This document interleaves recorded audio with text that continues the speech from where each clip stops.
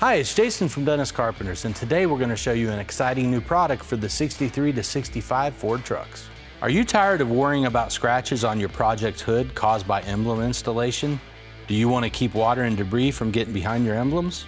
Introducing our new custom hood side emblem mounting pads for the 63 to 65 Ford trucks. These pads fit the F100 through F700 models.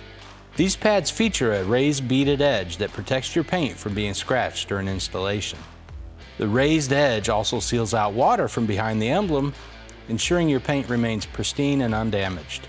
Installation is easy, and these pads give your emblem a clean finished look that adds a touch of sophistication to your vehicle.